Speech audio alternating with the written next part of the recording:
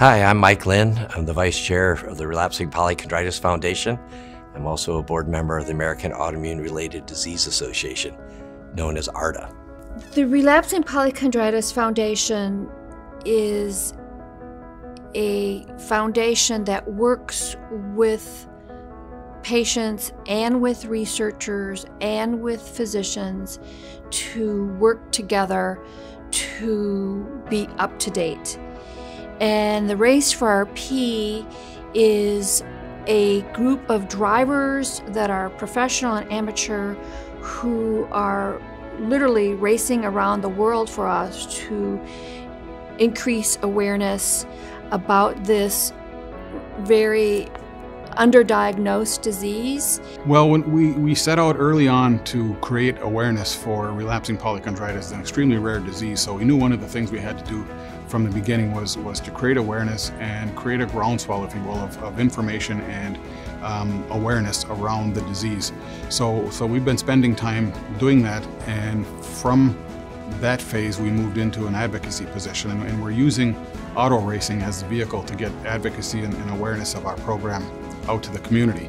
There's still a lot more that needs to happen next, but I think the momentum from this morning's meeting with the international investigators who are all researching RP, meeting in person really enhances the work that needs to be done, but will also push to do it faster.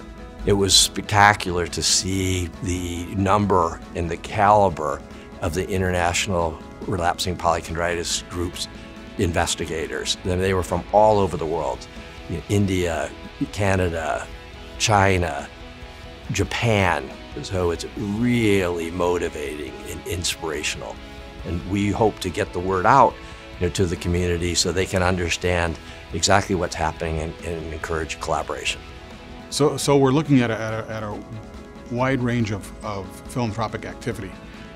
We are certainly looking for organizations and individuals that are interested in supporting research, certainly in the rare disease arena. And from that, we will create a program that allows us to continue to be at the forefront of identification and diagnostic tools for relapsing polychondritis. Race for RP has been just an integral player in making research happen. They're always racing for a cure, racing for research, and it's evident in everything they do, and it leaps and bounds. On behalf of the Relapsing Polychondritis Foundation, we'd like to encourage everybody to go to our website, polychondritis.org. We have a lot of information that we're posting there. We'd love for you to volunteer information that we can post it. We'd also like you to take advantage of what we've been able to put together.